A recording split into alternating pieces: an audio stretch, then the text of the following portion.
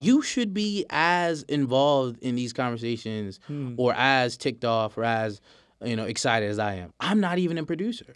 I'm not even an artist. There needs to be more songwriters and producers and artists who are willing to band together. The fact there's no organizing body I think is telltale. I'm not saying it would fix everything, but it would definitely help get the community a little bit more aligned in some of the pain points that I think a lot of people are seeing. Yeah, I mean that's the exact what we're still fighting about, and it all can be solved with innovation. Just someone caring for a little bit, just sitting back and saying, okay, let's wipe the slate clean. Let's wipe the whiteboard. Let's wipe it clean. Let's start from scratch. Right? They have the power to do that. BeatStars, the foundation, the precedence. We flying flags in every city, global residence. And we killing off the masters. Ghetto slave driving bastards. We making hits faster than you could think. We're on the brink of revolution. All my indie music makers, here's your restitution. We got the game in a chokehold. Not paying the creators is a no-no. I got the smoke road for all the fam bam. Hey everyone, welcome to the Pay the Creators podcast. I'm Abe Karl, the CEO of BeatStars, and today I got a special guest, an attorney, agent, artist and producer, advocate, entrepreneur. This guy's been advocating for music producers in the BeatStars community for many years, and I've kind of can't wait to pick his brain. This is the first time I'm actually meeting Karl in person. He's worked with the likes of Blxst, Junie, Turn Me Up YC, who's also one of our guys, Section 8. This dude has had the back of the community for a while. I'm so happy he's here in Austin, Texas with me. Welcome to the podcast, Karl Fowlkes. I'm happy to be here, man. Happy to be here. Appreciate you coming, man. Yeah. Before we get into work shit, because we can always get into work shit, but sometimes we don't just step back and talk about some of the things that make us who we are and some of the experiences that we've gone through, man. So I'm you're an interesting person within our community that I've always kind of wanted to sit down and really have a face-to-face with. So I'm glad we're doing it at the podcast. But first, man, please tell us a little bit about where you're from, where you grew up. Give us a little origin story on Karl. Yeah, I'm from South Jersey, which is 5-10 minutes from Philadelphia.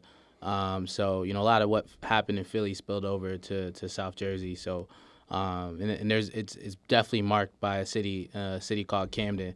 Very very notorious city, and I spent most of my life outside of Camden, but I think you feel the spirit of Camden, Atlantic City, spots like that where I'm from. So South Jersey's an interesting place. I don't think a lot of people make it out or believe in themselves.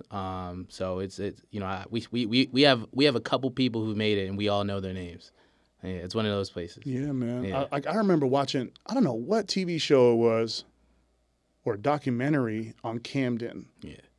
And it was kind of sickening how it was such a big police state in terms of surveillance, monitoring people's whereabouts, where they're going. People were kind of locked in this virtual prison within the city behind these cameras and they had this whole, and then the police had this. Anyway, we don't have to get too deep into that, but it's kind of weird how that city was. Yeah, I mean, it definitely was a guinea pig. I feel like for a lot of stuff. Mm-hmm. I remember they removed the central police force. They didn't have a Camden City police force. It was just Camden County Police. So there was a bunch of things that kind of try to curb the crime. Some of it worked, some of it really didn't work. So I think 10 years later, the city's probably still in the same place. And I think just like what's happening all across the country, it's just gentrification. You start seeing the semblances in certain apartment buildings popping up near the water, and you're just I feel like for me, I'm always just trying to advocate and tell people, it's coming. Protect your assets or get aggressive. Let's keep it before other people take it. Yeah, man, that's, to me, I'm sorry, man, because I kind of, I lived in Hayward, California, and there was a lot of crime in the East Bay where I grew up. And just hearing you talk about just casually people showing up in the water and death and crime, and just as if it's a normal thing for all of us to hear about and experience since we were little kids. That's some twisted shit, to be honest with you. Yeah, for sure, for sure. Do you think that being exposed to those kind of stories, being exposed to the tribulations your community was experiencing, you think that had a part in kind of your career path and this advocacy that you do? Kind of, you feel like that's like, you know, you feel funny like that enough, inspired you a little bit? I mean, I think, you know, I come from a 2-parent household, and again, most of my life I spent, you know, in a town in Camden County that wasn't Camden, so I kind of had a different vantage point from a lot of people in the community. So I don't think it shaped me that way. I think. I think what really shaped me was probably just realizing how, you know, I think, you know, the community had just been so down. We're a culture and a community that's been just beaten down emotionally, spiritually. So we weren't, you know, I just wanted to change I wanted people to be more aggressive. Like, go get what you deserve. Like, stop, you know, we're not victims, right? You know, whether you are a victim or not, you know, you can't really sort of approach life with a victim mentality. For sure. Yeah. For sure. Like you had a problem with the leverage points. Right. And you had a problem. You saw like, you just didn't like that where people were in, you know, in bad positions to like defend themselves. Right. Right? Yeah. That bothered you. Nah, for sure. I mean, yeah, you know, that's definitely one of the things, but I think for me, I was just like, you know, you gotta show people kind of there's a way, you know, and I think it's important that, like, you know, I teach, you know, I taught for 2 years after kind of getting established in the music business. I went back and taught at a local university, Rowan University, which is right inside, it's like a South Jersey university. Cool. So, you know, I'm working with these artists, I'm working with these producers, and I'm doing stuff maybe on a national scale, but like you'll see my face, like you'll see me at the mall. I think that's really, really important. We're gonna get into that. That's the reason why you're here, right? Because if you didn't make yourself available and make yourself relatable to people, you're doing things unconventional, right? And I think it's important. You're doing it you did it the creator route, the independent. I'm a creative, man. Come on, for real. Nah, I am for sure. For real, and not a lot of people in your field kind of is operating that way. You know what I mean? They're kind of too reserved, working for these firms. But before all that, where did you, like, was there anybody in your family that was in the legal field? Nobody? First lawyer. First lawyer in the family. Yeah, first lawyer in the family. Damn, that's dope. Yeah. How's that feel? It's cool. I mean, I think you feel like you're on the island a little bit. I think if you're going for certain goals, you know, I just felt like I was on an island to some extent because I didn't probably have no one helped me file my law school applications, and, you know, I'm trying to sign up for the LSAT and get the studying courses, and, you know, what should I do? You know, all that stuff was like outside the home or outside the community, which is, you know, not what wasn't conventional for me. Yeah. I mean, you're much more than a lawyer, though. Like, that's just part of the. That's part of it. That's paperwork. You know? Paperwork. But man, I had a cousin who was a lawyer, and dog, I used to see him study like crazy. The type of work ethic, the type of like dedication that you have to have, even if you're not enjoying it, the hard part. I mean, some people do enjoy it though. Like I know some lawyers that love to read, love to get deep and dig into the details of just like every little thing, because that's where you make your bread and butter, is actually like being that expert on that topic, right? You feel like that work ethic that you had to put yourself through in school, and then also I think, you know, you were heavy into sports too, right? What part of that do you take with you through your everyday living right now? Yeah, no, I think there's always a prerequisite, you know, I think just to even get, you know, a B, right, in law school. There's just like a level of work you have to put in, which is probably more thorough than, you know, other school. I think the only other industry I probably would say that is a different beast is, you know, med school. You know, anybody trying to even take an MCAT, they're just like, you know, the MCAT's a whole different animal. And you're talking about science courses, things like that. So, I mean, for law, it's really just reading, you know, and, you know, reading comprehension, writing analysis, all that stuff. So I think if naturally you're good at that, or I think it's tough to pick that stuff up. I think it's hard to learn how to be a good lawyer or, you know, and you can improve your reading comprehension, but for some people that's just not their strong suit, right? So I think early on in your law school process, you learn whether you have those reading comprehension skills or you don't. Yeah. You always been reading? Yeah, I was. You know, my dad. I remember me and my brother. We lived in like a 3-bedroom kind of apartment, like, you know, condominium, and you know, me and my brother shared rooms like for majority of our life because my dad had like a book room, like a library. Don't touch the library. Yeah, don't touch the library. Then we got older. I was like, come on, man, you got to, you know, we got to get this library out the paint. You know, we can't. We too big to just be sharing a room. Would he go in there and like pick stuff out for you guys to read?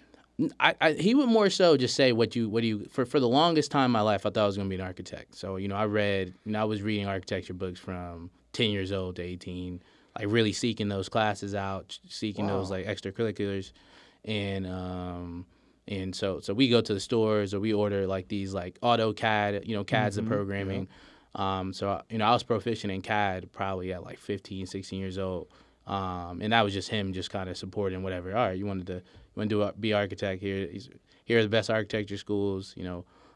So there was support in that regard. That's dope. Yeah. That's dope. So encourage you to develop a skill, man, at a young age. That's dope. You could probably take with you, you know, everywhere. With for sure. Just developing skills. It don't matter what you do. Yeah, I agree. At a law school, did you go straight to working into Bloomberg, or where did you start? Where did you start your career? Yeah, my law school journey was funny, man, because I think all through law school I wanted to work in entertainment. I just couldn't crack. I couldn't crack in. It was just really I couldn't get. There was no BeatStars for me to intern at or. You know, so I just didn't get that opportunity. So I did a lot of weird stuff in law school. Like I was a legal intern for the MTA in New York, which was like that's the transportation, right? Yeah, it's like, you know, the subway. I was a legal intern for the subway, which is crazy. And then, you know, I was like a legal intern for like the district attorney's office, you know, in Jersey. So it was like stuff that I'm completely not doing.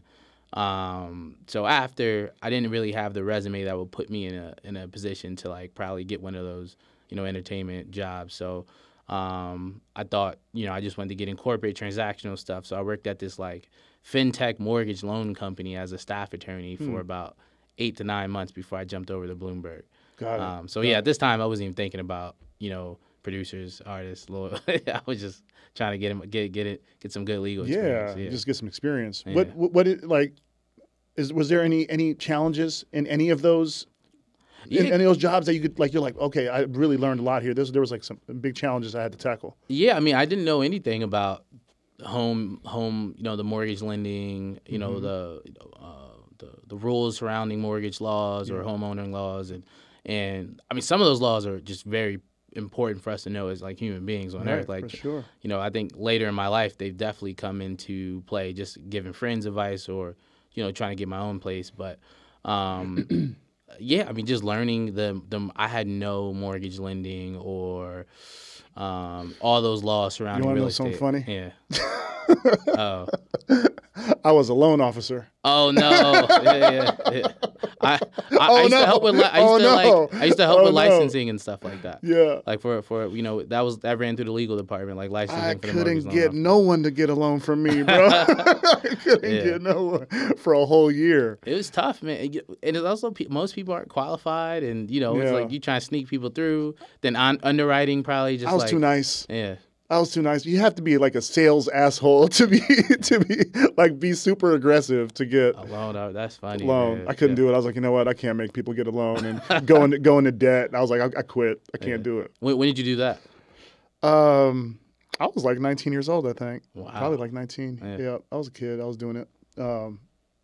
Yeah, I forget the name of the place I was at, but it was some family owned loan. Anyway, beyond that, we're away. We moved up. We moved up from the loan business. But how dope to be like named Bloomberg Law 40 under 40, and also like had some experience there too, man. Yeah. Like. That's a full circle moment. That's pretty cool. Yeah, I was, you know, at that time I was just crazy, man. I was just like, I remember I also got through school quickly. Like I was 21 when I graduated undergrad. then I graduated law school. I think I was 23 or 24. So I was just super young. I was just, and I had that first experience. So I was probably like 24 and living in South Jersey. You know, the one company I was talking about was based in Philly.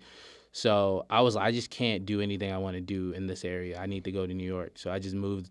I quit that job. Didn't have Bloomberg lined up. Moved on my boy's couch.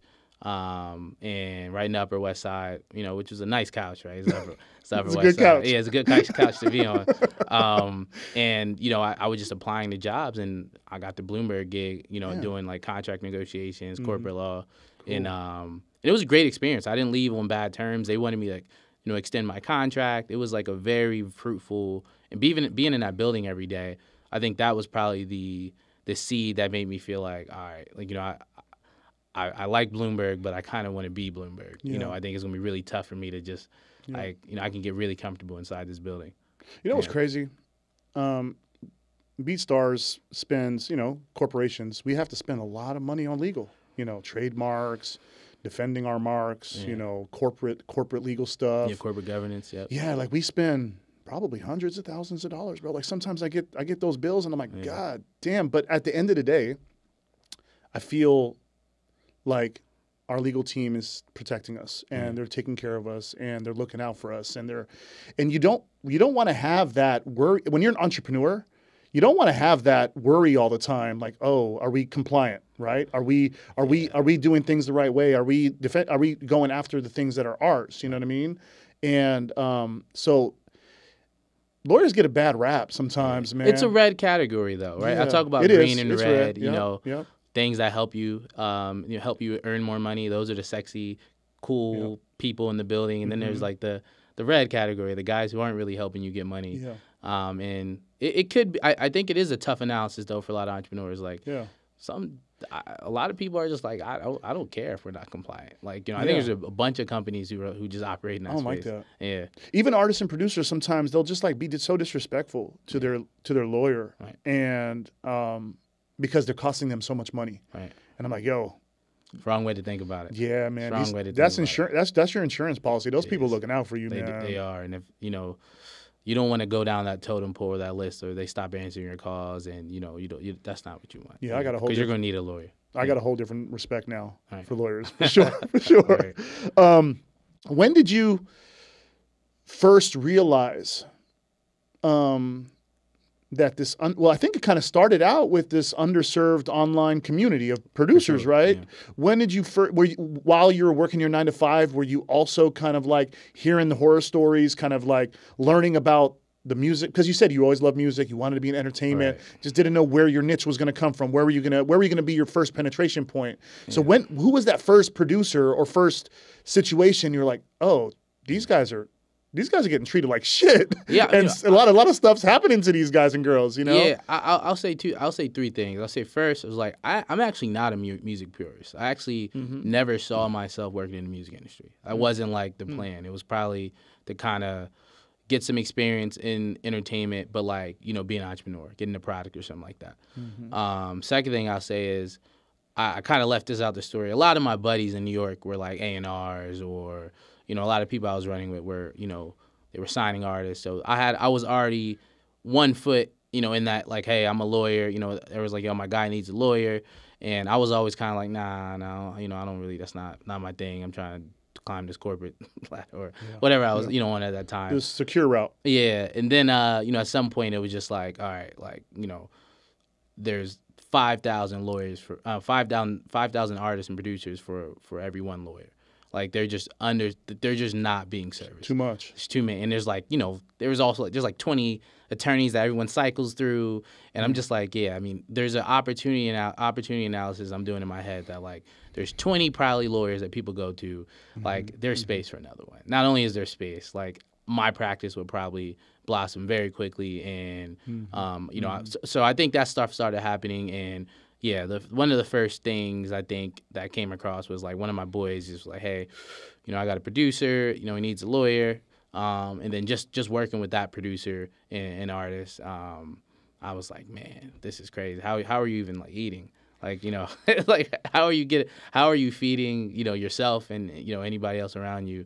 And I think that just sparked it. Yeah.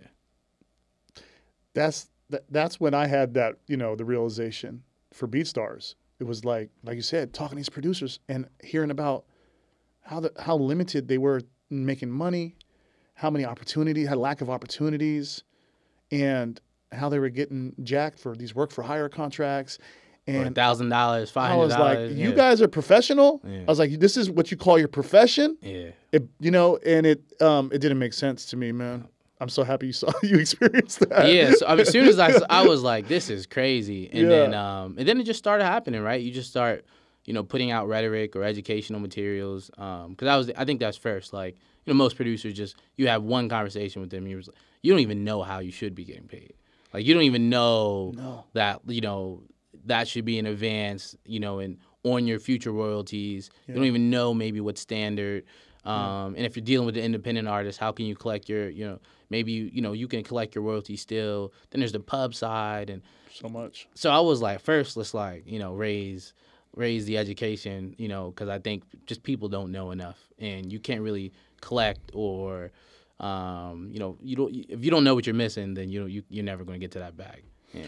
For sure, man. And for years, I've been doing this for 14 years, man. And for years, and with the advent of social media, you start hearing these horror stories. You start hearing like producers talking about, oh, I got robbed here, I got jacked here, I got taken advantage here.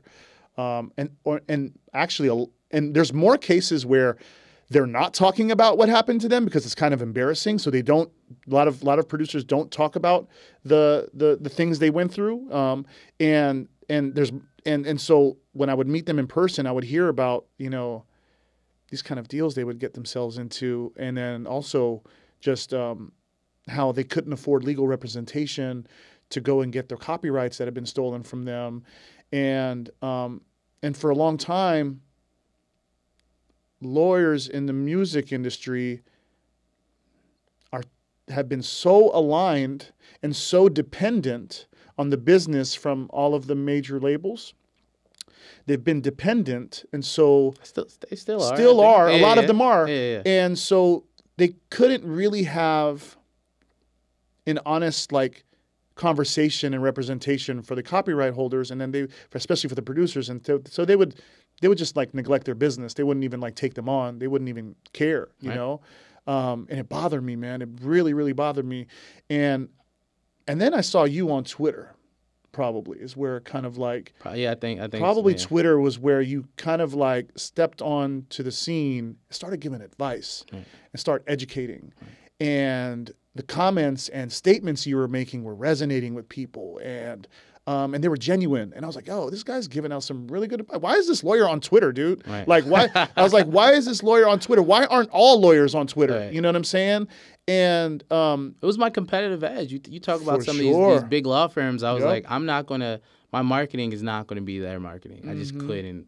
Just not how I'm going to get the clients. Lawyers don't do marketing in the first place. They just put up billboards. They put up billboards. In entertainment, it's you don't even have a website half the time. Like some of these law firms that get all the business don't even. Right. If you go to their website, it might be like a one pager. Right. But so that also kind of struck me as people holding on to a model that just wasn't going to be future. I think the future of lawyers probably. We're going to get cut in half.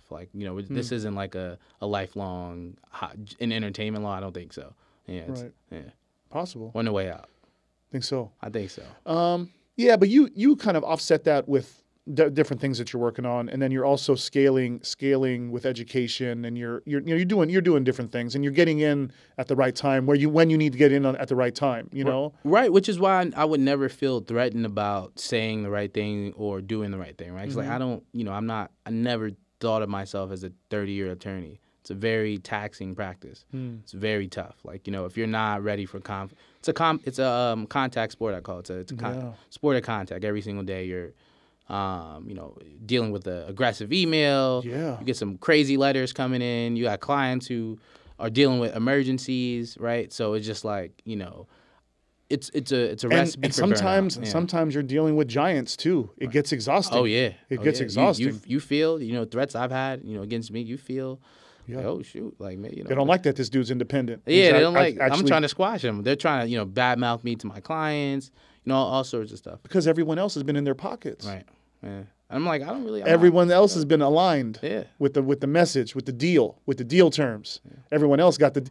I don't live in Hollywood. I live in Jersey, man. That's why I'm like, I don't know what they got going on. I love in that, Jersey, bro. yeah. And that's why you're here. Right. Because I like talking to people that want to disrupt shit and you know, bring humanity into their practice, man. Bring humanity into their practice. And it's so interesting because you're saying, oh, I got on Twitter. You know, I'm like, where are the lawyers on Twitter? They're not there. But you're communicating with this generation of young creators that in the past, you know, prior to the advent of licensing online and just online creative, all content and all these pieces of intellectual property that are being created, you know, the high value pieces of intellectual property in the past were not created by these young kids on the internet. That was not happening. Yeah. You know, and so today you're seeing it done at scale and you're seeing it done in crazy volume, and you're seeing these like producers, you know, with some of them you never even heard their fucking name have these like multi-platinum records and collaboration, and you know, has kind of like the barriers have been broken, and so you dove in and waved a flag for these guys and girls and say, yo, I'm here, just letting y'all know. Right. And you stepped out to be an entrepreneur. Yeah, well I think it was like, for me, you know, I think it was two things, right? For me, it was creating a sales funnel, right? Because, you know, end of the day, for me to run my business and for me to even compete, there's a bunch of producers who might not be ready for an attorney from a financial perspective, but they had some needs, right? And their needs might be, you know, I don't know how to collect my publishing, so I don't know how to, like, what's a trademark versus a copyright. That's free game. That's information that you might be able to Google and it still might not make sense. I'm trying to help you understand that, you know, and, you know, in turn, you know, I'm creating a relationship with you. I'm serving you, the community. I think if you're going to eat off a community or eat with the community, like, you got to serve that community, right? So, you know, that was my way of like hitting people maybe I'll never work with, but also in the meantime, you know, I'll give you some game now that even by the time you even come to me or another attorney, your situation is not so screwed up that, you know, nobody wants to deal with it, right? So that was my approach, yeah.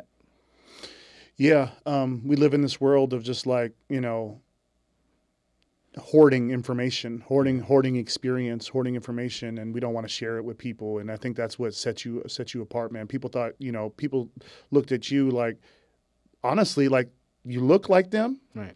You're coming from within their community as well too, right. And you know, and you're a music fan, and you consider yourself a creative in the way your business approach is, and so you had a lot of great things going for you, man. One thing that, you know, you just don't see is you don't see a lot of African-American lawyers that are doing this kind of stuff successfully, you know, independently. Right. You don't see it. So first, I just want to applaud you on representing your community and showing other creatives and showing other people, you know, what's possible. Right. And so I love that. I love that. No, I appreciate it. Yeah, man. Been talking to these producers for so long, and like, you know, they're always hitting us up for legal advice, and they're always hitting us up for like, can you help us do this? Help us do that. I'm like, man, we're not lawyers. You know, we're not lawyers. We can't help you with all this stuff. We try as much as we can internally, but like you said, it's taxing. Yeah. Shout out to Kyle. Yeah, Kyle, man. Yeah, shout out to Kyle. Kyle helped me put some stuff together for you for this interview, because he's good dude. What? Yeah, good Kyle dude. is an amazing guy and loves the community so much, and I think he aligns on your values. Nah, he's a good dude. Man. Yep. Yeah, you guys keep in touch a little bit? Yeah, y'all got a good one, yeah. Oh, love Kyle. Yeah. Love him. But like what you're doing too is like, you're a marketer, man. Like, you're for real, like, you're a marketer. And you know, lawyers are usually not marketers. And you're approaching the game operationally and also from a marketing perspective like an artist. Like, you're you know, taking high quality photos, you're having conversations everywhere you can, you're getting on podcasts, you're being yourself. You built this brand, you know, in a fairly quick amount of time, man. In a fairly quick amount of time. For me, it felt like a long time, but for sure. Try waiting the amount of years I waited until I paid myself my first check. Okay. No, I feel that. Stressful. I feel that. Stressful. Yeah. But yeah, I mean, from outside looking in, for anyone to build any type of like successful business, you know, within a couple years, man, it's like it's a blessing. Yeah. It's a blessing. Yeah. What do you think? What do you think was the driving factor really behind all that? I mean, honestly, I think it was getting up to speed from a subject matter perspective. Like, you know, I think music law is tough, but it's not the toughest, right? I mean, they're like try patent law. Like, you know, there's so many other mergers and acquisitions, M&A. Like, there's some really brutal forms of law. Music law, you know, for everybody out there, you know, who might be watching this, who's thinking about going to law school, like it's, you know, that's something you could do that. You could learn the game fairly quickly. And there's nuances that you'll keep learning over time. And maybe some of the, you know, older attorneys might school you, you know, every now and then. But so I was able to get my subject matter expertise up quick. And then like the cost of the overhead and, you know, and it's kind of like producers now, right? What's the cost of making a beat and selling it, you know, everywhere internationally? It's like, you know, back in the day, it was really tough. Like you actually had to get in the studio, get your beats played, you know, develop that one-on-one relationship with the artist. Now you can send you can download the demo of Fruity Loops, you know, make a beat, pull it off, sell it, and, you know, upload it to BeatStars. Some random artist, you know, pulls the beat from BeatStars, and, you know, all of a sudden you're in the game. So I think just the cost of running a business in 2022, you know, no matter what industry it is it's just gotten so much cheaper. Yeah, for sure. Yeah, so much cheaper.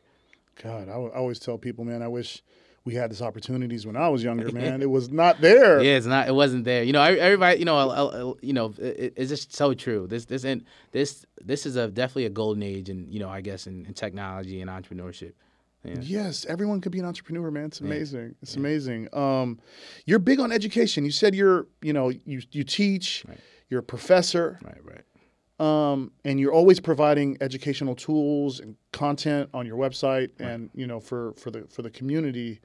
I know you said as part of your marketing tactic, I know it's part of your inbound marketing, but at the same time, is there another, like, you know, genuine reason why you want to do those kind of things? And the reason why I even say that, because I hate when people lie and say it was all for like justice and look, for sure, I get it. Like, I think 80% of it, you know, for me was just like, there are people who just, and it's not going to affect my bottom line, who just don't know this information, and I can give it to them. Yeah. Right. I think that's a large part of it. I think the 20% was probably creating that marketing channel, but the other part was like really just, again, you know, I think about community building. You know, building a community without compromise. You can't build community without serving that community. Yeah. Like, you can't have people, if I drop a book tomorrow, who's going to buy it if I'm not really servicing that community? So I think that's like everybody if you're a producer out there and your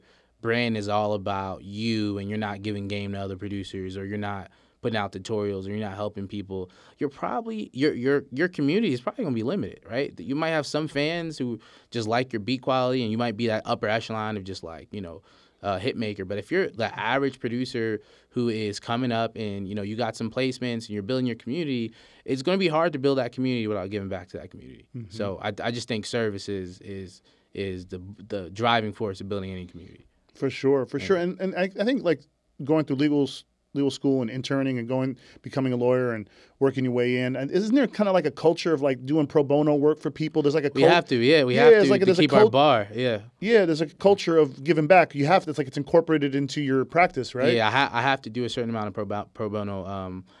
In Jersey, sadly enough, like, they put me on like criminal cases, which, you know, now it's exposing me to like a whole other group of problems that I'm like, you know, actually, just when you got comfortable. And I'm like, oh shoot, you know, maybe I'll be able to help, you know, on this side of the world. Yeah. That's cool. It keeps you kind of accountable. Yeah. Keeps your work accountable, man.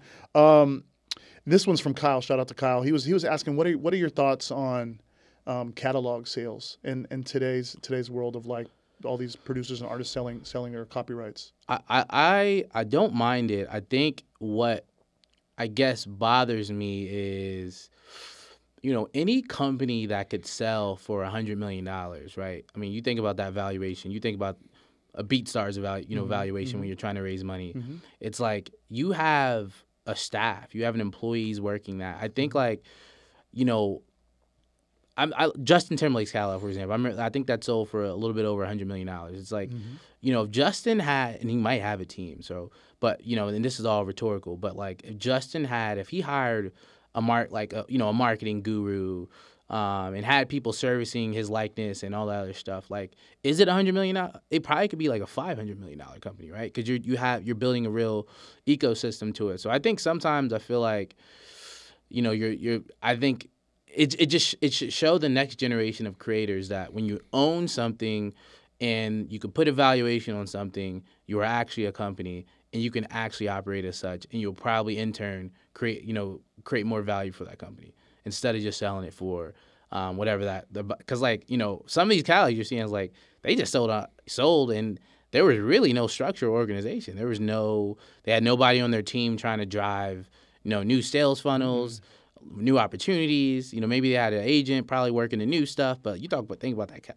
So it's just funny. I think it should show the next batch of creators that this is really, you're building companies, and the bread's there if you do it the right way. Yeah. And I wonder if it's like from an investment standpoint, are these guys acquiring catalog just for the pure appreciation and increase of valuation year over year, or like you said, they're uncovering all these other licensing opportunities, these other things that's happening in the world today? New media, man. Yeah. I mean, I think I saw when the labels do their sort of end of the year, profit, their statements, because some of them are public. You're looking at where the revenue's coming from sometimes, and each year new media is getting bigger. Roblox, TikTok, all that good stuff. It's just that category is just getting bigger and bigger. So I think that's a factor, but I also think that when you think about the publishing ecosystem in particular, I mean, you just saw, the Copyright Office, deny that appeal and approve the 15% increase for mechanical licenses, right? So now mechanical royalties are going up, so the publishing is making a little bit more. I honestly think that number is going to jump a little bit more. I also think that songwriters and producers while it's never going to be even, they're going to get a little bit closer.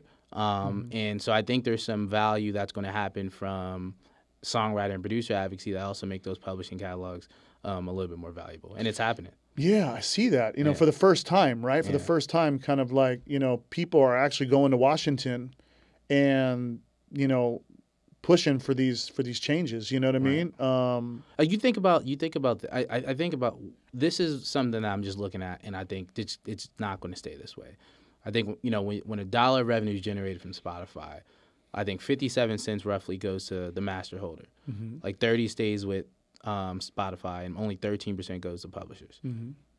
It's really low. That just it just doesn't pass the eye test, right? I think naturally there's opportunity, and I think that's going to, Spotify should never get paid more than a songwriter. They're a service provider. Like, how are Spotify getting paid more than than the publishers and the songwriters? It just doesn't make sense, right? So I think there's going to be some opportunity for blatant things that don't make sense to kind of make those publishing catalogs a little bit more valuable in the next 10 years. I'm just sitting here smiling, admiring those words. I'm just sitting here smiling, admiring those words because, and I guess that's why you kind of always see the pushback from people like Spotify, and how, they're creating this kind of like, they're creating an enemy now with the songwriters and producers, even in the press, and they're blatantly saying, they want to actually decrease. They want to decrease their. They don't want to the mechanicals. They want it to stay. They're like, no. It's expensive to run it. And their thought process, it's expensive to run this company, and we've provided value. We saved you guys from that era in time where you remember the gap where everything was getting pirated, and record sales weren't happening, physicals weren't selling, but no, this is just what was going to happen. Like eventually the music industry was going to digitize. Like. Yeah. You're not the savior. Yes. Let's forecast a little bit then. Like, there's going to be this friction that exists. Right. Rights holders are continuously pushing and moving, and now there's bigger money that have interest in these rights now. These huge investors, these huge banks. You're talking like some of the biggest private equity firms in the world now are acquiring copyrights now. They've never done this shit before, and so you know what their goal is. So, what do you think is going to change? What do you think is going to change in the landscape of it? Are these all-you-can-eat streaming consumption services? Are they going to have to pivot their business models? Which it looks like they are already. I mean, right? They're already like acquiring podcasts. What? It's all podcasts on Spotify now. You know, they work directly with the creator with the podcast. I don't have to worry about the labels and the rights holders. And they can dictate the terms, whatever they want. Work for hire it, and they just content. All the content just lives on their platform. They're loving that shit. They're loving that shit. And what's going to end up happening is music will go down in the priority list. Yeah. Yeah. That's what they're trying to, because it's expensive. Paying royalties out for Spotify is really, really expensive. It cuts at their bottom. That's the only thing really cutting out their bottom line. So they're like, oh, we'll acquire these podcasts and all that stuff because I'll pay for that one time. I pay one time for that content, but I don't owe you a royalty. Yeah. Yeah. All right, let's go. Let's okay, we're going. Let's go deeper into the whole royalty thing. Now you got, I got a phone call from, I think it was the CEO of SoundCloud at one point a few years ago, and his business development team, and they had pitched me this new. They wanted my because we're a SoundCloud partner label, one of the earliest ones, and they had pitched us this new royalty structure where it was not based on like the market share. So it was like if I pay $10 a month for the music service and I listen to just Tupac's going to get all my money, not shared with the rest of the the whole market share scheme that's happening on Spotify. Right. I got on that call and I was like, yes, fuck yes, thank you, please, thank you. I was like, do this. You're doing us a favor, And I really pushed and encouraged them to do that, and I was happy that they actually went through with it too after those conversations. And SoundCloud has kind of been a service that's had its really hot peak moment in terms of music discovery, and BeatStars was a big part of that with the Abe Boogies and with the hoodies, and we were doing his SoundCloud monetization. Same thing with Lil Pump in the early days when they were just young artists buying beats on BeatStars, putting us stuff on SoundCloud, and I saw the revenue, I saw their revenue potential, and I was like, man, that's awesome. There's some cool independent revenue potential here for independent artists on SoundCloud. What are your thoughts on this new shift in their payment model? I think it's definitely a good start. I mean, I think when you think about Spotify and the way it even happened, and we embraced this new age backwards, right? Spotify had to beg, the labels and then all these other people to get on, right? That they had to beg. It wasn't an easy transition. It was what is this weird company? And then obviously they brought some of the right stakeholders in, and Troy Carter's of the universe who kind of helped.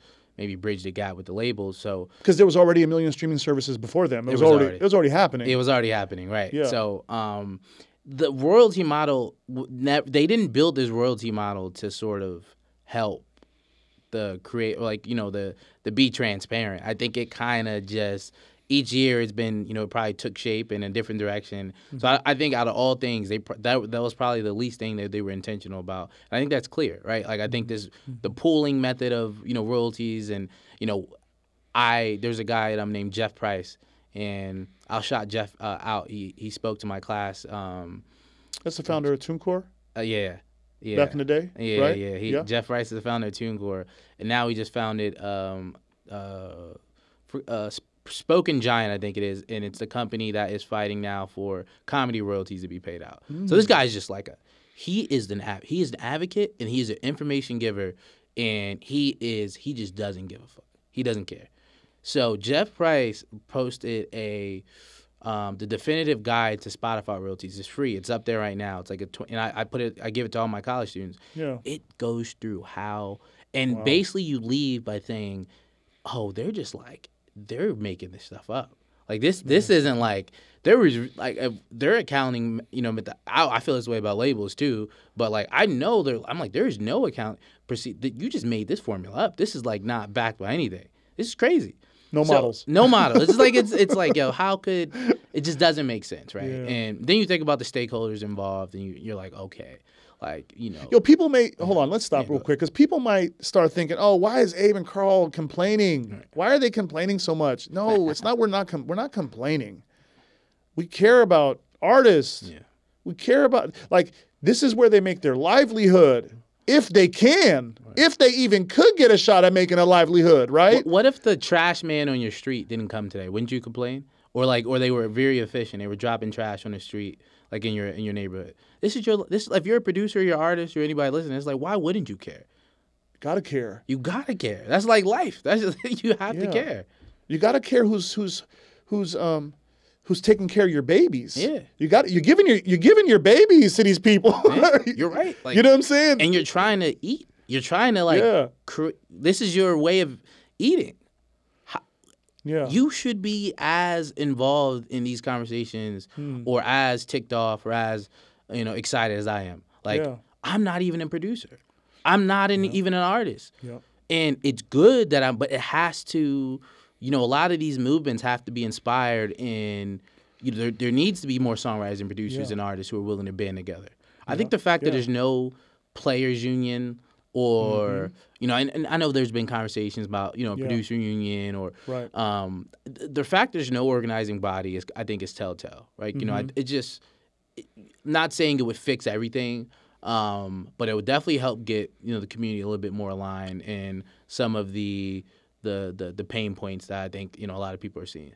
Yeah. And BeatStars could help be a part of that and kick that off. You have to be a part of it.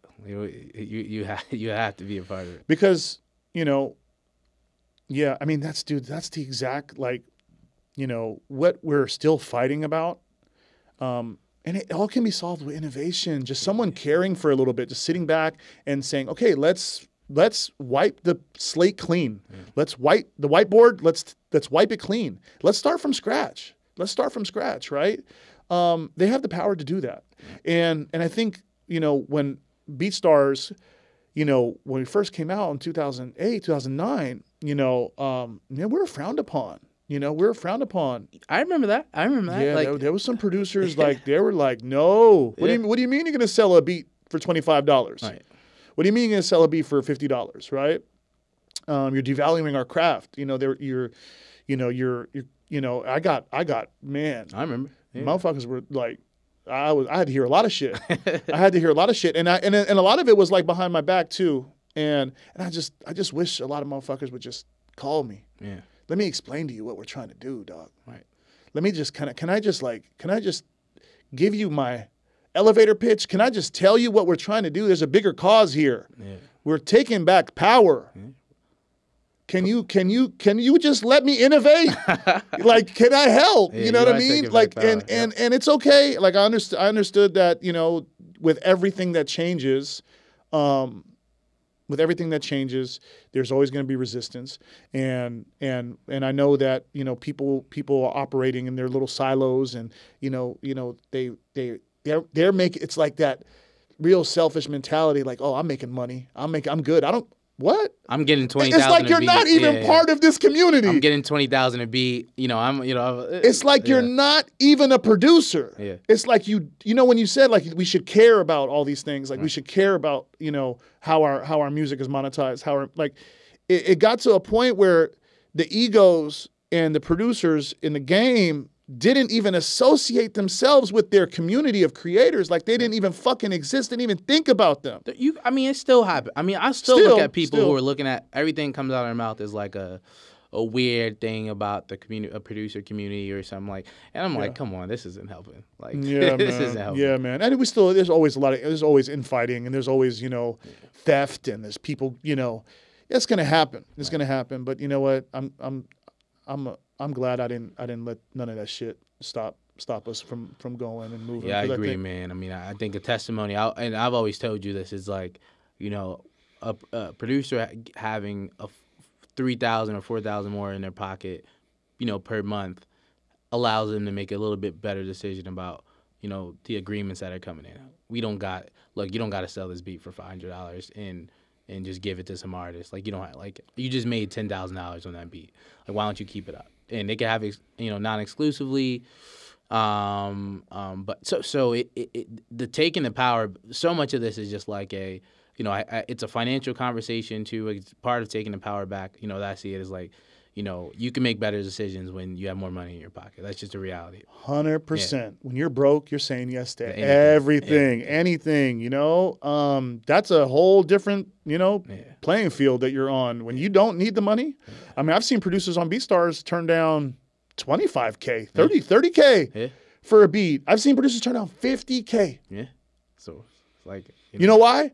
Because that producer is making $50K a year just off that one beat on BeatStars. So they're like, doesn't make sense. This is a product of my catalog. It's going to be continually making me passive income, recurring income. Why would I want to remove products from my catalog? Yeah. And I also think that should be, that's not that if you're a label and you're offering $1,000 and your pitch is, because a lot of it's like, wait, there's a batch of artists where I think most producers would objectively just be like, okay, like if the artist wanted it for $1,000, I'm going to get my return on the back end 30 times over. A lot of the artists and moments that they're telling these kids to take their beats down for are for, the cost, opportunity cost benefit analysis doesn't make sense. So, I always say and then like you think about major, it's almost even better to sell your beat to an independent artist who's doing okay. Cause like you at least via DistroKid, you can just get your DistroKid money and, directly, and you'll get your royalties. Exactly. As opposed to you give that to a label, you'll never see your points. Yeah. Exactly, man. So, exactly. I think, the collaboration piece, even sharing on the master side, that's got to happen more frequently and at a higher percentage probably, especially if it's like you're investing in a low-cost production, because that's what's happening now with the labels. Some of the producers are not willing to sell the exclusive, so they're being forced to license that production from the producers non-exclusively for major projects. And then there's some, listen, we've made a lot of progress. There's a lot of progress happening compared to what it used to be. Compared to what it used to be. I remember publishing deals from some of the major publishers. And listen, nothing against them, man. Listen, we're just talking facts. I remember some of the major publishers were signing some of our producers. Trying to get some of that money, right? Well, they were restricting them from selling online no more. They were, they're like, hey, you're gonna sign this like. I remember those. I remember that. Vividly. That used to happen. Every producer I was talking about, like, that's just not gonna happen. But right, right. So there was a moment where producers had to give up their ability of self-determination, give up their ability to build their own businesses, and just so they can have those opportunities, but. Yeah, I've had pub companies say I want a piece of that. You don't got to stop. Yeah, but I just want a piece of that too. Yes, yep. That's happening. Yeah. But I'm seeing the compromise happen more often now, and I'm seeing that people are understanding that these young people are building businesses and they've already built it before we even got into the picture, and we have to continue allowing them to do that. And so these terms are being carved out of their publishing agreements, and it's awesome, bro. And the facts are that when we're talking about publishing, and when someone sells their beat on BeatStars, it's more equivalent to an advance or for the master. And usually some of these songs are still getting registered, and on the PROs, and the pub companies are still getting their cut because the songs are getting registered, right? Yeah. It's like you're not even. A lot of my argument is like that's not even your fight. Like you don't even have rights to that side of the coin. You don't get none of the producer advances. You don't get any of the producer fees. Why would you think that you're going to? I got to ask you a question. I'm just curious your take on it, because sometimes I don't know what the outside perception is of stuff. BeatStars, we did our partnership with Sony Music Publishing, right?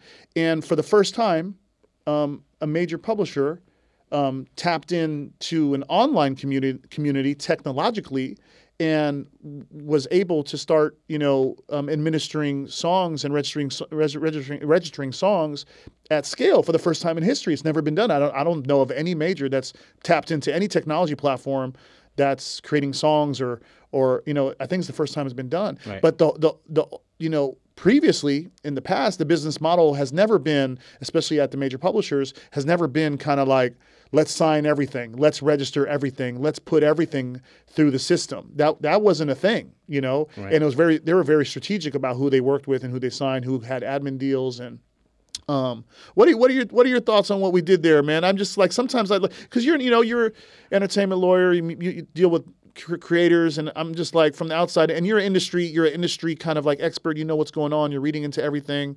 Like, what were your thoughts on like us opening the door for that to happen? Yeah, I thought it was a good thing, and I think you hit on something that I think really hasn't been done, which is kind of the tech piece, and like, a lot of these large scale pub companies should be embracing the thought of registering all songs, and being a part of all songs should be registered. I don't know if that's my tagline, but I genuinely believe all songs should be registered. So how we get there, it has to be a collaborative, and the people who have the tech, the people who are, that's the important thing. They have the powers that be, as much as I might hate them, or not don't, but as much as I might have friction with them, they are always and usually in the best position from a data, from a monetary, from every other perspective, to take that risk to help the rest of the community. So I thought it was a good partnership, and it definitely moves us toward that goal of getting all songs registered. Yeah. Okay, Karl approves. Thank God. All right, let's get into some of the stuff that you're working on. Man, you were working with Blxst, and I follow you. I've been following you on social media for a long time. And I discovered him through you. Oh, that's awesome. Blxst, come on, man. I discovered him through you. He was not really, he didn't really have that many fans yet when you first started working with him. Yeah. Like, what made you be a fan and want to work with him early on, so early? Like, what was happening in his career that you were like, I want to work with this dude? For me, it was instant. I remember, in my relationship, everyone's always like, I was a Jersey dude, business partners, and started a label, and co-founded a label with the dude from LA. And I heard the music one day, and this was early in my entrepreneurship journey. I'm talking about one of the days I left Bloomberg. I'm talking it was in those days. It was early. And I left Bloomberg, and I just was going release radar on Spotify, and the song just popped up. Damn. And then I just looked at, I just went through a rabbit hole, and I was like, this guy is intentional. The art, from the graphics to, and it kind of spoke to me just on large scale. I was like, yo, you don't even have to have that much money to put out in a consistent brand. And he was just doing it, and I was just like, this guy just needs a little help. Some people just need a little help. I think a lot of executives toot their horn about what they've done for artists, and it's always about them in articles, but it's like, nah, somebody like Blxst just needed just a little bit of help. He needed some operational help. He needed someone that was going to help him enhance some of the stuff he was doing. And he found his manager first, Vic, who's, we own Eagle together, me, Blxst, and Vic. He found Vic first, and, they always talk about it. They thought they were going to meet an old white guy. Well, Vic thought he was, because Blxst didn't tell him, I was a young black kid. So I fly out to L.A., literally. Who's this lawyer? Yeah, so Vic's manager, he's kind of I don't know. I thought this dude was about to come in a suit, old white dude. And, I flew out to L.A. probably a week after I heard the song. Just on some, I wasn't doing. That was that was working capital dollars I needed. So I flew out, no guarantee. And from that day, we just sort of, locked in from from an energy perspective, but also just the things that we want to do in and outside the industry. Because the music business is just a vehicle. I think, you think about impact. And each year you start getting more visible or aware of some of the things going on in your community and the world. Yeah. That it's just so from a foundation aspect to a tech and VC aspect, we were just all aligned about we're starting here, but we're going to use our platforms and do other stuff. Yeah. Yo, how dope was? I mean, he's still kind of. Is he still independent? Yeah. Yeah, And everyone look. So everyone else calls him like I don't know. You know, we are a privately owned company, and obviously any deal we do, you know, Blxst, you know, owns his masters, owns his publishing, even on the that's just that's just what it is. Yeah. But you need partners, you need vendors, course, you need people to you need money, you need scaling dollars. For sure. So we partner with Red Bull, and a company like Red Bull. That's why I say like people put us in the independent bucket, but it's Red Bull. Like they have a lot of resources. Yeah, a lot. So I mean, if we're independent, I don't know. In the traditional, it's a partnership. It's a partnership, but it's hard for me to with that in the traditional music industry model. Sure, we're independent. We didn't sign with one of the majors. But from a business perspective, It's major. do I think that we're independent? No, I don't think so. Yeah. I think we have massive funding partners. Operating at the same level. Operating at the same level. I saw when we we've always done very transparent deals. We did like a shorter term deal for No Love Lost, and that record just went crazy. Chosen's on No Love Lost, all that stuff. But we were out, so we had the ability to go sign. And I think it's a telltale sign that we repartner with Red Bull. Yeah. You like those short-term deals? It's we call it the LeBron method. Like LeBron always does like a 1 year or in a player option. Options. Yeah, one year, and then like I'll do a player option. I think if you have that leverage to do that, then it behoove you probably to do 1 year with a player option. Yeah. Especially if you feel like your operation's tight and it's working well, and you're confident in your ability to make great music too. Yeah, and then just getting on Kendrick's album randomly with for context too. I mean, we have 10 full-time employees, right? Healthcare. We have an office in LA. Yeah. We've invested in a bunch of companies. We're going to invest in a bunch more. It's like I just want to show people the power of operation. Like there's been a lot of moguls, there's been a lot of other stuff. There haven't been a lot of operators that have come from hip hop, and I think I view myself that way. Yeah, there's not a lot of operators. Yeah, there's not a lot of operators. I mean, I would call myself an operator. I think so. I would call myself an operator. Yeah, I was gonna say, but you are. But I'm trying to like get away from operations a little bit, And when you talk about your team, you're like, oh, we got 10 people. BeatStars, for a long time didn't really have. I was like the sole executive by myself, from an executive standpoint, the only, and we're going through a moment now where we're hiring leadership, we're hiring, amazing talent operationally, like, product, now, y'all have marketing. a lot of people, man. We're starting to, we're starting to. I get emails from people from BeatStars. I'm like, who is this dude? That's good. But you can't win without a team, man. Yeah. That's just not possible. Yeah. It's not possible. You can't replicate yourself a million times, right? And it seems that you kind of, the first moment you're able to like start adding more people to the team. Yeah.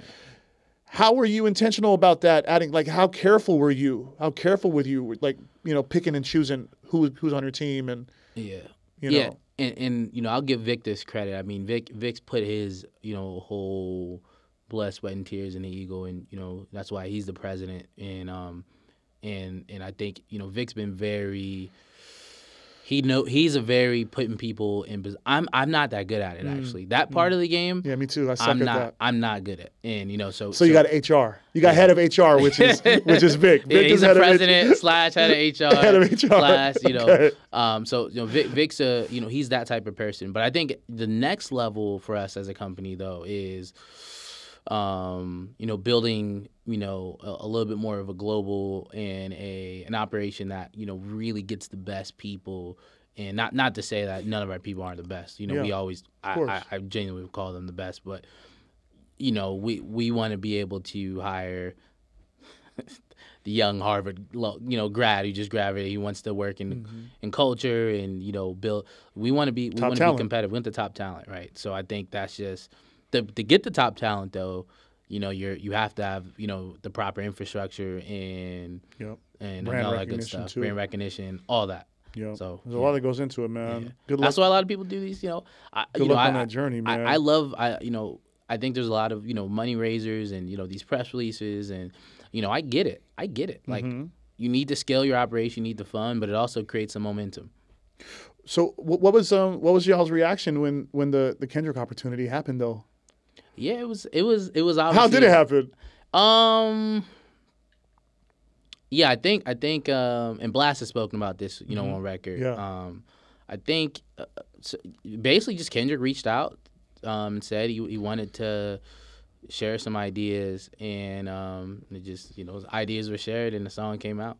Sick, and, man. It's one of my favorite tracks on the album. Yeah, and so good. Kendrick's a GOAT, man. I mean, he's really, even the next level. You see him with PG Lang and everything he's building. You're like, oh, I see. He's going in a direction that is about to be meteoric. Stock price go up when that after that happened. You feel like I feel like it did. Yeah. But what's funny? I mean, I don't know. Yeah, it is. I think we kind of just do the 2x to 5x thing. Like each year, we want that level of growth, and I think internally we all kind of speak that way. So maybe if it did externally, I don't think we felt it internally. Yeah. That's cool, man. That's cool. Independent artistry, relying just on the traditional ways of monetizing music is tough. You have super tough. Yeah, you gotta do partnerships elsewhere. You're building a team. How important are adding in all of these other partnerships to help kind of the brand grow? It's what you have. You just hit it on the nail. I think there's only a few artists.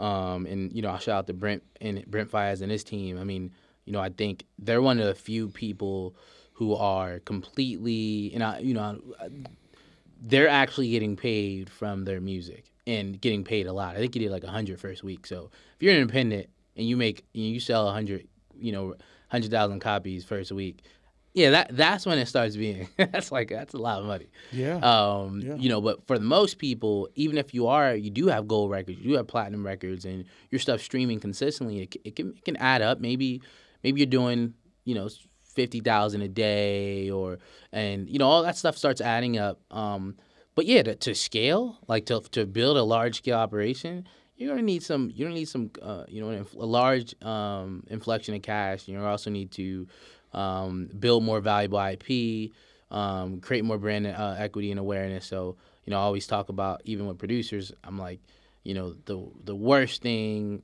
that was told to you guys was to be 100% behind the scenes. Yeah, man. Yeah, worst thing. I don't know who started that narrative. Yeah, brainwashed. That is bad advice. Stupid advice, man. Why? Yeah, it didn't used to be like that. I feel like it didn't used to be that way. Nah, man. Yeah. I don't know who brand. I think I'll be honest with you. I think it was the schools, the music schools, and I'm sorry, but the music making schools, the production schools. I think they always push this like behind the scenes producer narrative at the school. You're the behind the scenes engineer. You're behind the scenes production. You're the guy in the studio. You're not a brand. You're not an entrepreneur. And it's crazy. They're still teaching them that shit. Yeah, I know. They're still teaching them that shit at the schools, and they're not teaching them to build their own brands. And because it hurts the negotiation. It's like if all you're contributing to, because I rep artists too, right? So I don't just rep repping a balance of artists and producers. It's like it hurts the negotiation when, if you're a producer, you can't say you're adding any other value to that song other than I just produced a beat, right? Like, which is super important. Producing a beat is super important, but there's a marketing need, there's a promo need, there is, this guy's out here performing the song all over the globe, there's a radio push, there's dollars being spent to make that record, that IP valuable, right? And you really don't play a part in making that IP valuable. Yeah. You could, and there's people who do, and there's people who sort of, and that also gives you way more leverage at the time of, the producer agreement comes in. If you deserve that feature credit, or, you want to be on the cover art, all that stuff plays a factor. You know who's like I'm the biggest fan of right now in terms of like building a producer brand, and, is Hit Boy. Yeah, he goes crazy, man. Yeah. That guy just like, and it's crazy, and it's his approach is like an artist, and the artists he works with just boast about him and how great he is too. It's like it's a two-way street, and they're, and they talk about him as this. They have that type of respect of him as like a featured artist collaborator. For sure. And he's building his brand so well, and he's becoming a household name. He already is. I mean, but even more so. He's still, because producers are always kind of still having, because they get hot on a project, right. and then they got to jump to the next project on who else to choose. And I love how he is kind of building a pipeline of projects. I think that's what I love about him most. I guarantee you, ask Hit Boy right now, he'll probably tell you, I've got my next 24 months, 36 months planned. Yeah, dude's crazy, fuck man. out. Yeah, like I'm just the work product that comes out of people who operate like that. I'm always like, man, that's like, I think Kanye is like that too.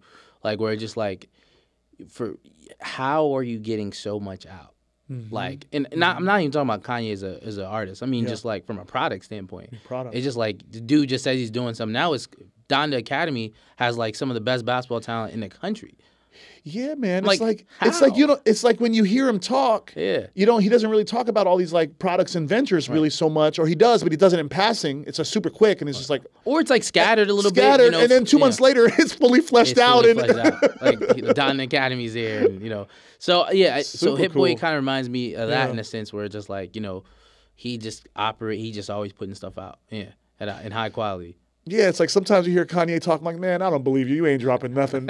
You're not going to drop that company or that product. No. And 2 months later, like, oh, he was telling the truth. Yeah. He wasn't just bullshitting the way he was talking. People like that, I love that. Yeah. Okay, so, I want to get into sports stuff a little bit, if that's okay, because I know I follow your journey, man. I'm a fan. I love what you do. And when you announced that you were going to become an agent in the sports world, I know it's probably like still kind of a new venture for you to be a part of that. Right. Talk a little bit about the reasons why you wanted to get into the sports world, and how's it going? Yeah. So I would say I'm a basketball first person. I mean, I grew up playing basketball. I played AU basketball. Played competitive high level high school basketball in Jersey. And so I thought basketball was, if it wasn't going to be architecture, I thought basketball.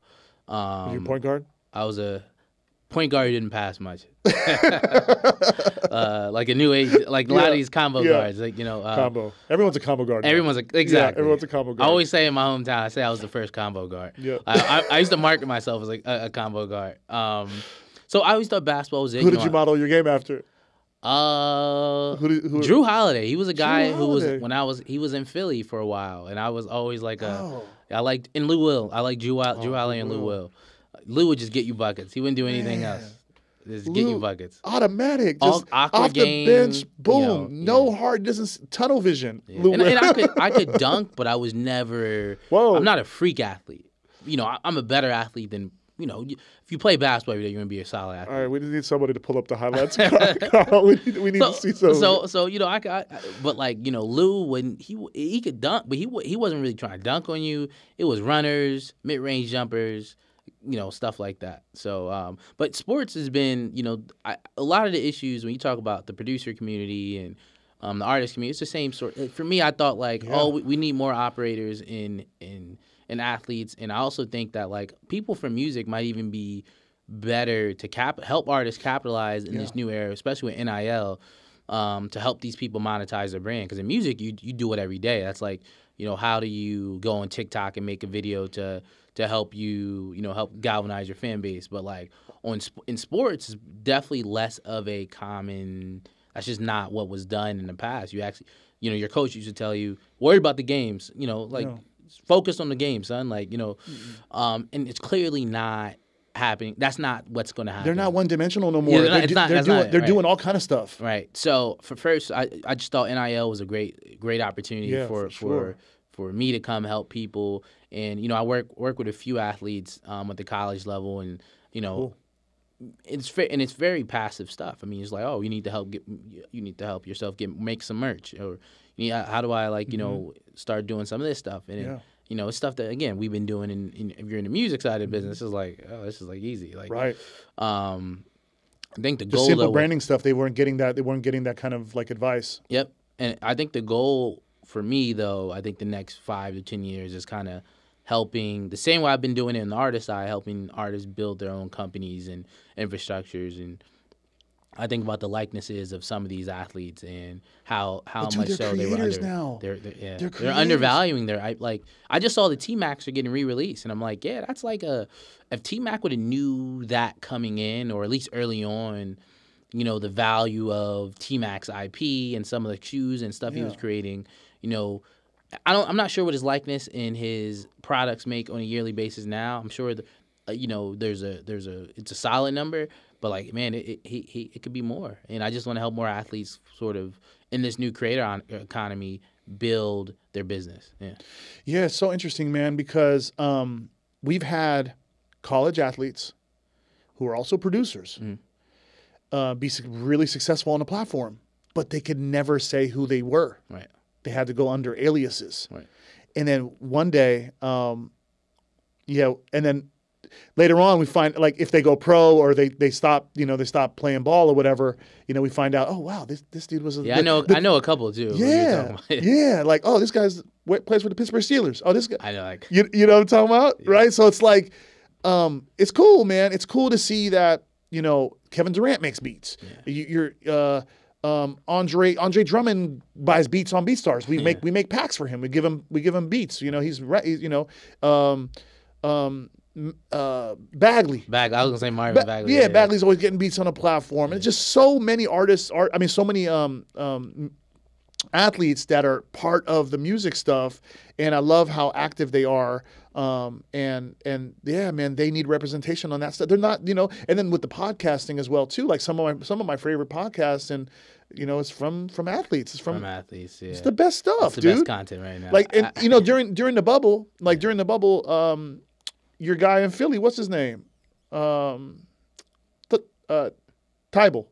Oh, Matisse, yep. Matisse Tybal had his, you know, behind the scenes kind of like vlogging throughout the bubble, and he was creating this great high quality content, and it was like interviews and like behind the scenes. It was dope as fuck, dude. It's awesome. Yeah, there's so much like potential, like for a lot of these guys to, like, you know. So I think squeezing the potential from some of these brands, because, you know, at the end of the day, it's like you think about your 5 or 6 year window of being hot and on top, or having the ability, because, you know, I don't know what the average NBA career is, but I'm sure it's closer to 3 or 4 or 5 years than it is to 11 or 15, right? So you think about those average, how do you squeeze the most from that? And, you know, you should be leaving the NBA or with a real built community, like in a real brand and a real culture around yourself that you could take and build product or do whatever you want to do with that. With that and community. they need help, right? Yeah, they need guidance. Help. They need guidance.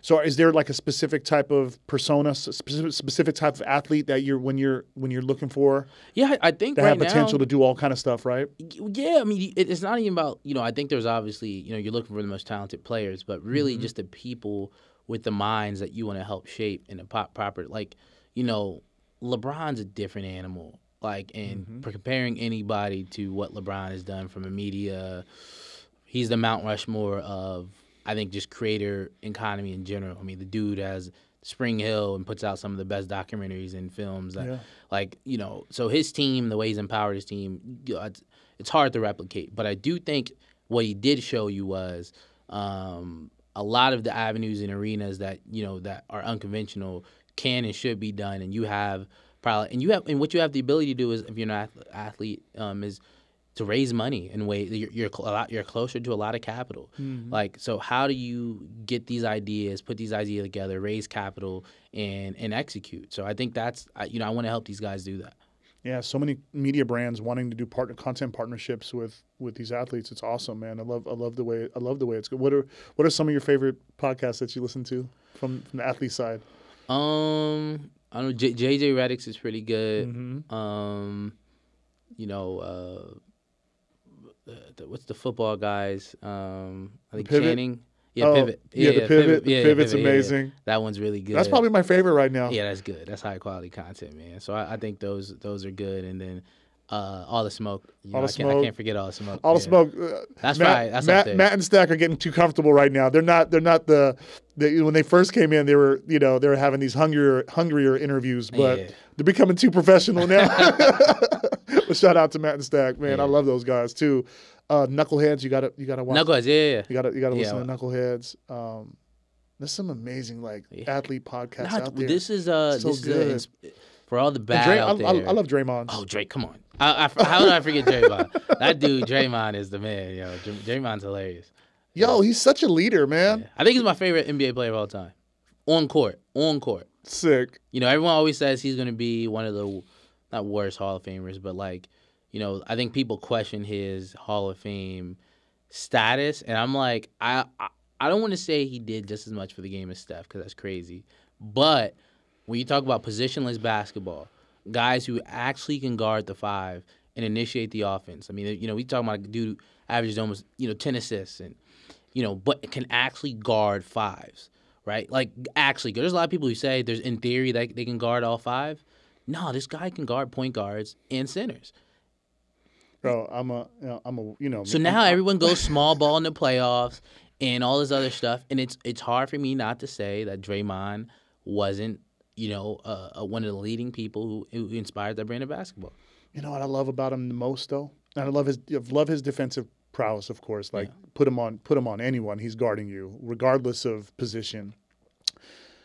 The way he controls the tempo of the game and changes the tempo when it's needed to be changed, and gets he tells the superstars what pace we need to start moving at, or he tells the superstars what side of the floor we need to start working on. Like, the guy is when it comes to basketball IQ, I don't think I've ever seen anyone do that what he does, dude. He's literally a coach on the floor, and when he's not playing, dude, we suck. Yeah. We suck. So I don't care. Yeah, I don't care. I'm a Warriors fan, so I'm watching all that shit. I saw. We finally got another. We got another one. We got another one. Yeah, man. So listen, we're getting close to the end here. Yep. We covered a lot of topics. I think we shared your journey. Congratulations on everything you're doing. I can't wait to continue to see the Operation the Eagle grow and go crazy, and all these amazing partnerships. But we still know you as the original producer lawyer, you know what I mean? Like, I'm saying? You're always going to be ours. Yep. You know what I mean? Regardless of all the big things you're doing, sports and artists, you're still going to be. We're going to claim you no matter what. Right. And I know the community is probably hanging on right now. Just what is Abe going to ask this guy? Because I think, they always get this advice from you, and you're always putting out educational material. But on some real shit, what one or two things that you would tell producers that are, getting major placements now, dealing with major companies, but also building online businesses? What 2 pieces of things you would have them focus on right now, man, in terms of their careers? I would say there's a lot of rhetoric, I think, in the producer community that says you don't need a manager, and you get an attorney, just handle your paperwork, and that it's true. But I mean, a manager or someone on your admin, I think a lot of producers need admin help. Just like the reality, like practicality of. So I think embrace management in a way that will benefit your career. People who can help you get opportunities. But even if it's more of an admin focus, I think you can't undervalue someone on your team helping you get your business organized across the board. So I think as you're looking for a manager, make sure that they know how to collect your royalties, not just here but across the globe. Their liaison in all those important relationships, with BeatStars and whoever your publisher is, if you have one, and the artist team and your attorney. And obviously you'll still always be involved, but there's a real value add to that, because I think a lot of people I've been talking to think, an attorney is it. You can have the attorney just handle my paperwork. For some producers, it could work, but I think to really scale your operation, having another person on your team, and particularly, on the management side, would do you wonders. So, and then the last thing I would say is royalty collection, man. I mean, I think just know how, when, and where you should be getting paid. You know, it's a very mundane or bad topic, but the amount of producers just don't know where their royalties are supposed to come from. It's just, at this point, it's like, come on, man. And there's a lot of info out there. So just really focus on where you're getting your money, and it'll help you in terms of forecasting revenue. You know, what your BMI ASCAP check's gonna look like. You know, what your royalties should look like. You know, from your points, and you know, all that info is just important info you to have. Yeah. Amazing, man. I know you said, you know, these copyrights, you know, we're selling them, and like a lot of artists are selling them at big valuations, and there could have been so much lost potential. Yeah. On what they could be done. And so producers, like you said, like Karl said, you know, understand the operation of your business, understand where all the opportunities are to leverage your music, and get out of the shadows. Get out of the shadows. Get out of the shadows. Stop trying to do it alone. You know, try to build a team, and there's a lot of earning potential out there for you. Yeah. Karl, thank you so much for all the advice, awesome. Man, sharing your story, sharing your time with us, bro. We're thankful for you. Yeah. We needed you the last few years for the community. Thank you, man. Trust me, appreciate it. Yeah, man. So I appreciate you, and thanks for being on the podcast, man. Thank you, man. Yes, sir. We got the game in a chokehold. Not paying the creators is a no-no.